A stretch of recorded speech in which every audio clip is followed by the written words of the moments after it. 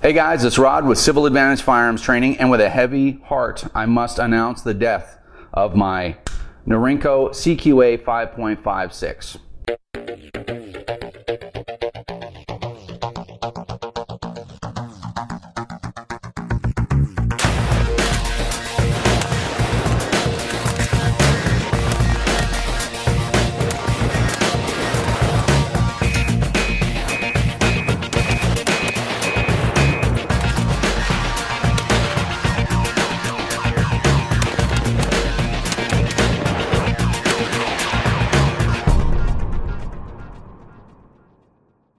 Hey guys, welcome back. Thanks for joining me again today.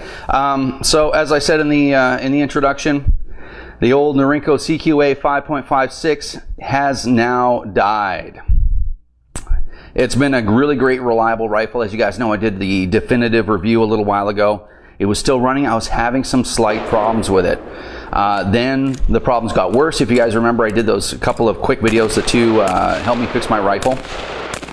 Well, yesterday at the range, this thing was failing left and right. Double feeds, it never was prone to double feeds before, but it was failing all over the place. And so luckily I had some experts around me at the time, ex-military, avid reloader, plus I had some other avid shooters and avid reloaders around to help me diagnose what this issue was. So I don't reload. I don't know anything about that kind of stuff. I'm not a gunsmith. So I really appreciated the help of the guys at the range yesterday. But we finally figured out what the problem with this rifle is. The problem, if you guys remember back from that video, I was getting these things that I can only describe as shavings. And they were inside the bolt carrier. They were inside the bolt carrier between the plunger side of the firing pin and the front of the bolt. Right in the area, if you look at this rifle, right in the area here where the gas vents are on the bolt. And what would happen is I'd shoot 30, 40 rounds, and then the gun would fail. I'd have to yank the firing pin out of the bolt carrier, and then all these little pieces would fall out. So some of the people that were at the range yesterday were shocked. They're like, what the heck is that? And I'm like, I don't know, man. I can tell you what it is. It's not good. So we finally figured out what it was. So get this. And this will tie into what this video is about. What is going on? This is the mystery, categorically 100% solved. What's going on is this barrel is so worn out that the bullet travels down the barrel. The gas port is exposed. Basically, there's a ridge in the gas port exposed, probably the leading edge of it, and it's shaving a piece of the jacket off the bullet. Because it's shaved off and it's already in the gas port, because these pieces are really small. I think in the video, people didn't realize how small these pieces are. It would shave off a piece of the bullet.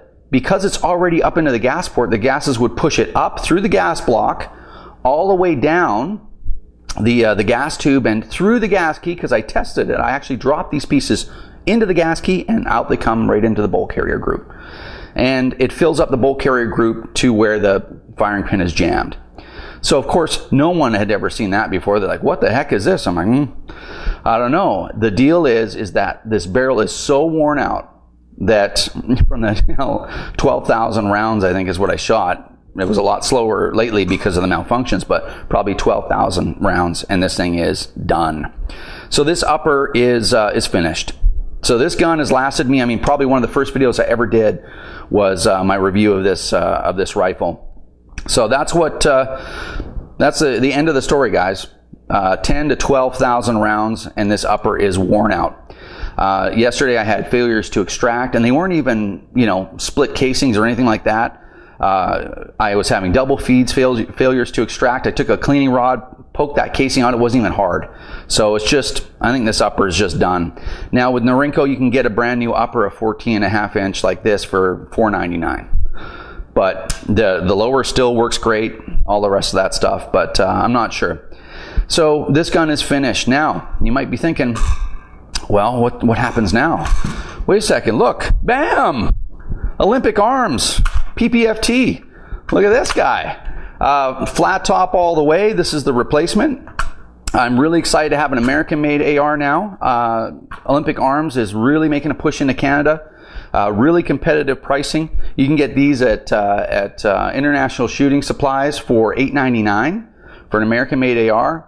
I'm not going to call this a heavy barrel, but definitely it's not contoured. I don't have a grenade launcher anyway, so that's not, no problem for me.